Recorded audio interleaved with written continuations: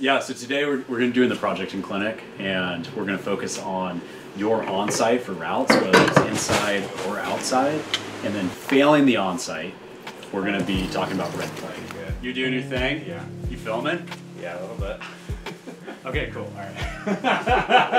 That was a filming test. Just want to make sure.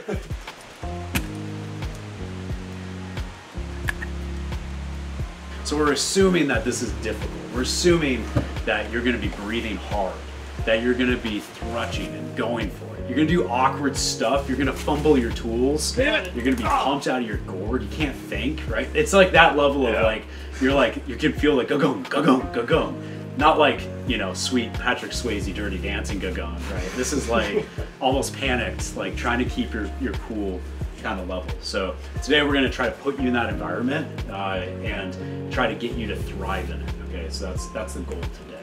Cool. So I'm going to have you guys jump on probably this green route.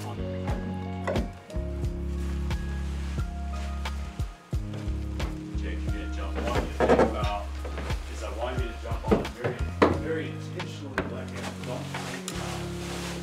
So the idea here is I want you to practice continuous movement, okay? This is you probably read Rock Warrior's Way. It's just a way of just like allowing yourself to move through the sequence when you know that you can. There's no cruxes here. This is all chill material. You guys can laugh at Tom and be like, what a dingus. He doesn't know how to climb. So I'm optimizing this point. I looked ahead in the sequence and knew I was gonna take reverse grip right away. So I set myself up to start there. And I'm like, okay, if I do a little twist lock, I can reach higher easily, not use my biceps to be able to grab the hold.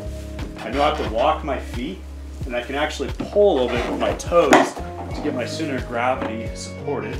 I already have my tools set up because I planned ahead, and now I know I have to walk my feet to get my center of gravity underneath the pole, underneath my tool. And instead of having my butt hang out in the air, I'm going to optimize by rotating in a little bit.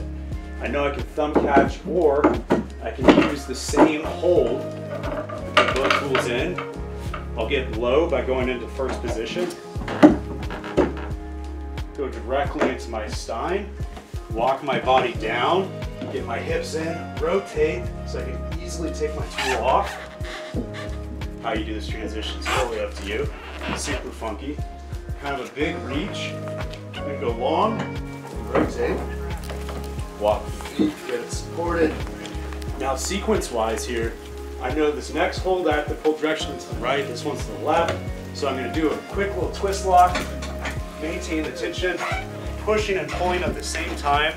Pushing the right hand, pulling the left, supporting my center of gravity with my bottom foot, pressing through the feet instead of pulling.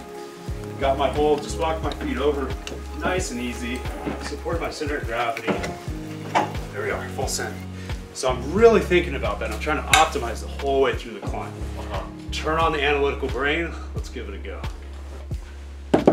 But relying on your aim. Yeah. You're thinking about economizing. Yeah. It makes it a lot easier too, because you're expending less energy net. Do you have anything to come up with?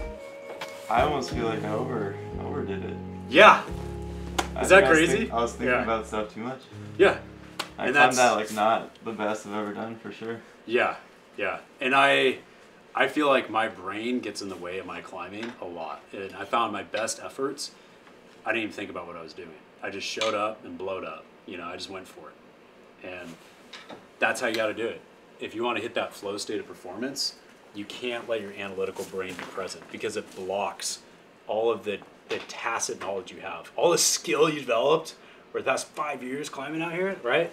So the next go will just be letting go of everything and just having fun with it. So I'm gonna climb the same route and I'm just gonna dork around and I gotta release all that. All right, now I'm not thinking about anything, all right? We're just chilling in the gym, having a good time. Maybe having a few beers, you know? Like, you know, I already had a couple beers and I'm just chilling. And you can see like I've already started climbing this totally differently, right? Like I matched on that hold because I wasn't thinking about optimizing. I was just like, I'm just gonna climb. In my subconscious, I was like, dude, it'd be way easier if you just did that thing, you know?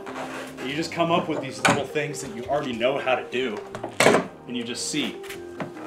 because it didn't make sense to take the hold. It just felt better just to move, right? And like, maybe it's not the most efficient all the time, but like, you know how to do it, let your body take over, right? So just go climb. Go climb. Let's see it. Go on. Same thing we already applied. I want to talk about one more thing, the psychological element. You gotta go. Yeah. Fuck. You're dead. Or are you? Dead. Yeah. Dead. Nice.